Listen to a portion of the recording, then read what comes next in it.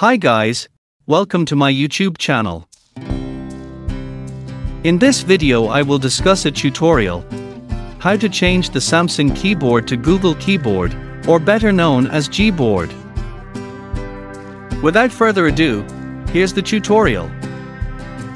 Okay, the first thing you have to do is download and install the Google Keyboard app on the Play Store.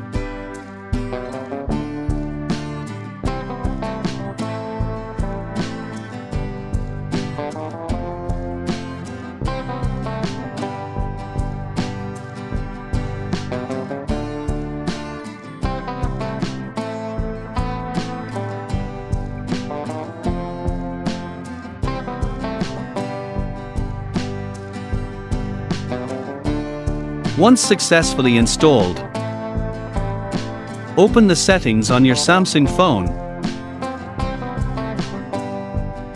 Then open the General Management menu. Here, tap the keyboard list and default settings. Then activate the GBoard keyboard that was installed earlier. And tap OK to confirm. Next, open the default keyboard menu, and then select the input method with GBoard. And that's it. Now, your Samsung phone has used Google Keyboard or GBoard for typing. Okay guys, that's all the tutorial in this video. I hope it's useful.